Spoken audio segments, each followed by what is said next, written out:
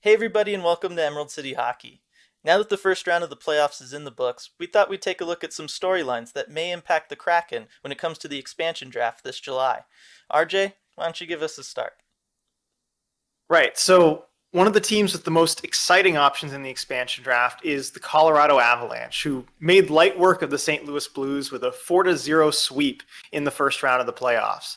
But one development in that series that has people talking is the suspension of Nazem Kadri for his check to the head of Justin Falk in Game 2.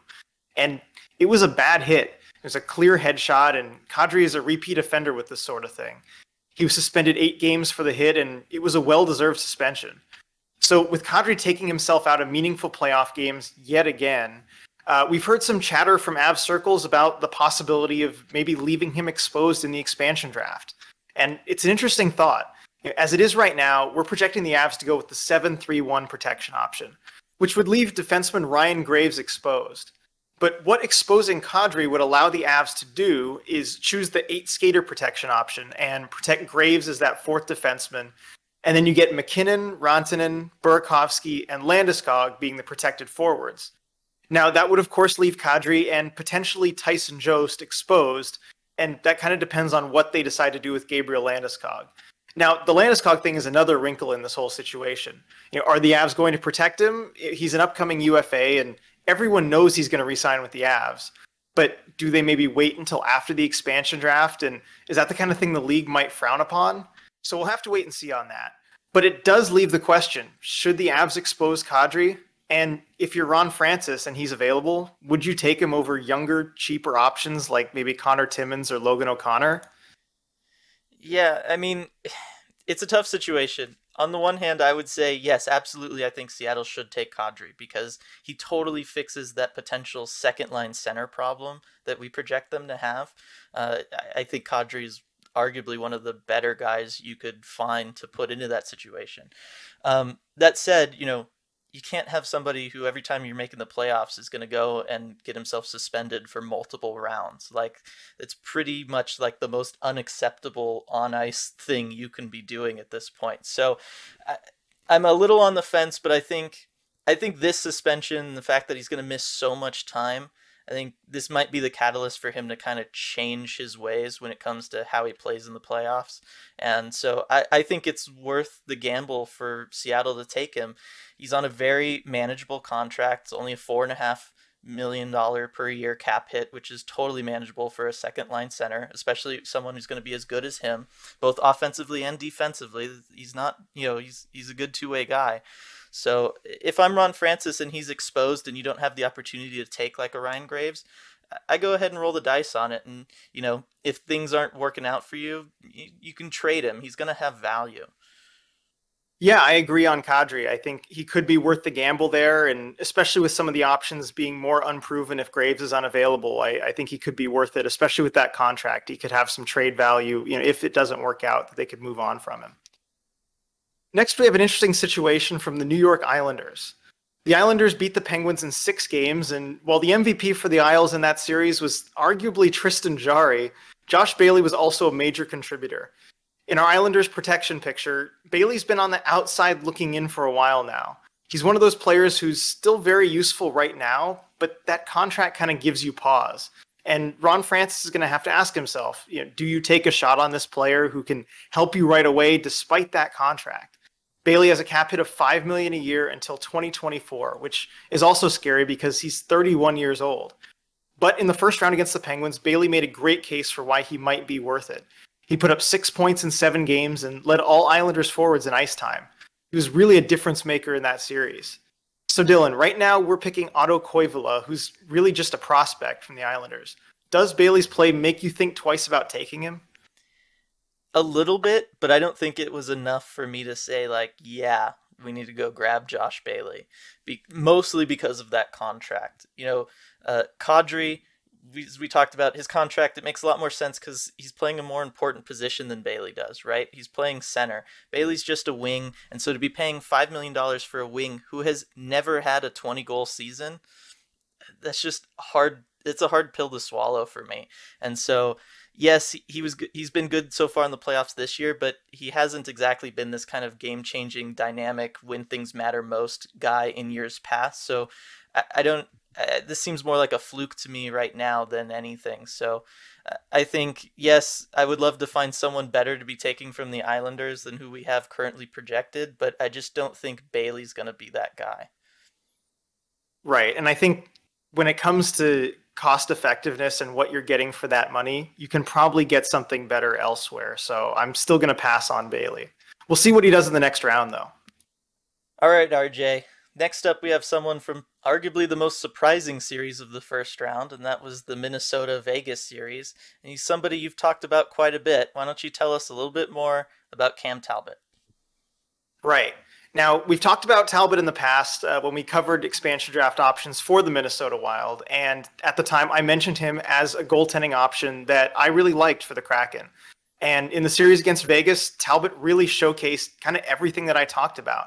He was solid positionally, he was a calming presence in net, and he flat out stole 2 games to the Wild in that series and was a big part of why they were able to surprise Vegas and take him to 7 games.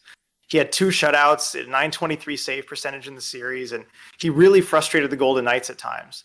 And if Seattle decides to maybe take an asset from Montreal to not take Jake Allen or go a different direction with their goaltending picture, I do think Talbot could be the way to go as far as a veteran half of the goalie tandem. Yeah, I agree. I think especially if Jake Allen's not going to be there, I think you need someone who has a more veteran presence, has a little bit more experience. He's been around.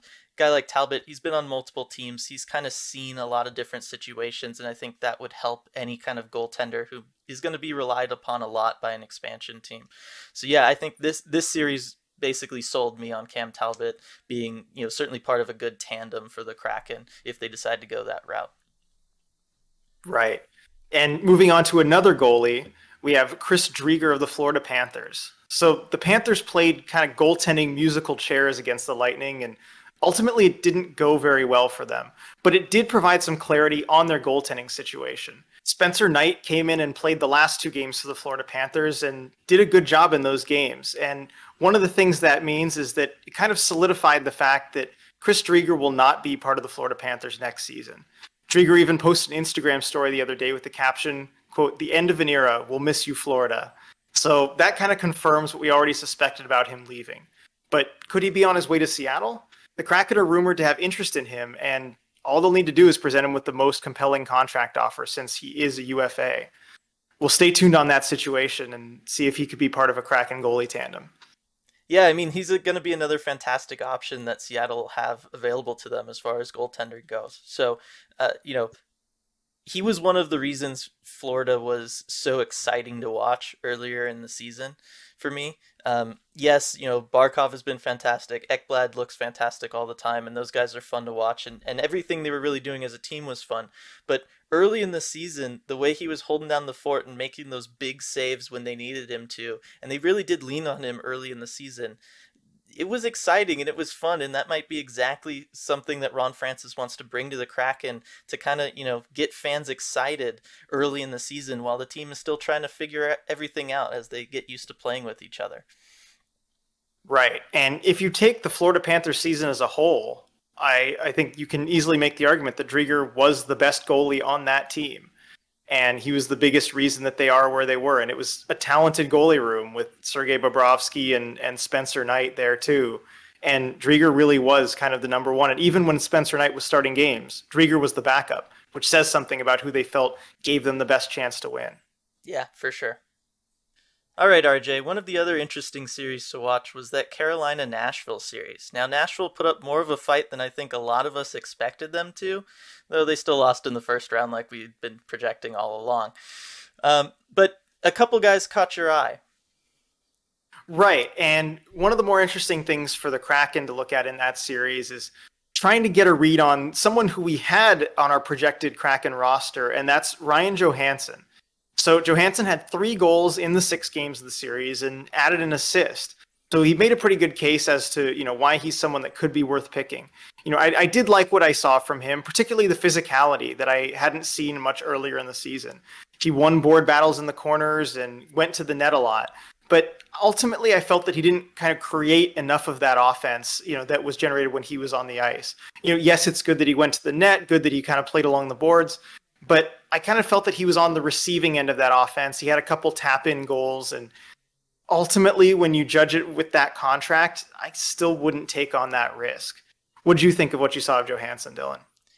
Yeah, I mean, I agree with you. I was kind of surprised by the physicality that he showed, but I saw that as, maybe he's trying to try, right? We've seen from him in the last couple seasons, he almost seems to coast, especially when it comes to the playoffs. That's kind of been Nashville's problem the last couple years is him, Duchesne, they've had issues getting it going in the playoffs. So yes, were those dirty goals? Yeah, they were, but they're still goals, and he was putting himself in the position to get them in the first place. So I still think the Kraken are going to need someone who can center a first line for them potentially, and he still is like the only guy that makes sense when looking around the league. So I think he's shown enough that Seattle needs to give him the opportunity still, but that's just me. But you found some other guys you liked watching Nashville. Yes, and that's part of the reason that I'm not necessarily sold on Johansson as the pick is because there are a couple other guys that I was really impressed by. And the first one is someone who we haven't really covered yet, and that's Alexander Carrier. So Carrier, he's a defenseman, and he averaged 25 minutes and 16 seconds of ice time per game. So there was a lot of overtime in that series, so that can kind of inflate those numbers. But he was fourth on the team in ice time. And in that series, you could kind of tell that they were really trusting him, like, one of their big boys on defense, on that blue line that already has a lot of talent. And it looked like he belonged. He was moving the puck well. I liked some of the physicality in his own end. He's kind of surpassed some of these guys like Dante Fabro and Ben Harper on the depth chart. He's kind of moved his way up, and he's really their number 4 now. And he probably could be exposed in the expansion draft. So he's someone Seattle would have to think about. What have you seen from Carrier? Yeah, I mean, he kind of came out of nowhere for this playoff series for me, kind of. Like, I didn't pay a lot of attention to him all through the regular season because you do. You hear names like Dante Fabro, and you just think that's going to be the guy, right? But he looked really good.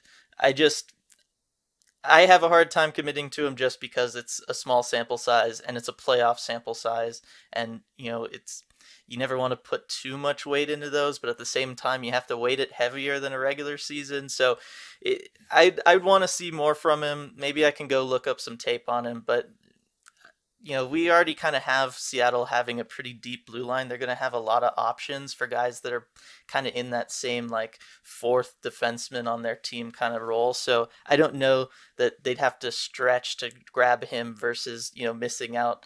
If Nashville's going to be one of the only teams that they can get a potential first line center from, I think they have to pull the trigger on that. Mm-hmm. And if they do want to go forward, one more option that they have, and he's our current projected pick from the Predators, is Tanner Jeannot. So watching him in this series, there wasn't a whole lot new. He kind of just did his thing, which is really what the Herd line has done for the Predators this season. They provide that energy, that physicality, some skill, and they can really turn the momentum of the game on its head when things aren't going well for the Preds. And I do think the Kraken could always use some of that. So I still like Jeannot, and I think he's still a projected pick.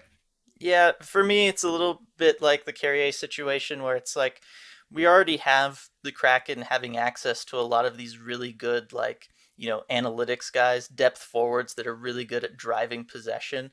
So for me, he just kind of gets lumped in with all those other guys, the Zach Aston Reeses, the Abe Kubels, right? So I just don't know that he's totally needed as our pick from Nashville. I still think, Johansson if he's available, and I don't know, even Sissons if he's available or something. I'd just rather have somebody with a little bit more experience and a little bit more skill, so to speak, and a little less reliance on just the pure driving of possession.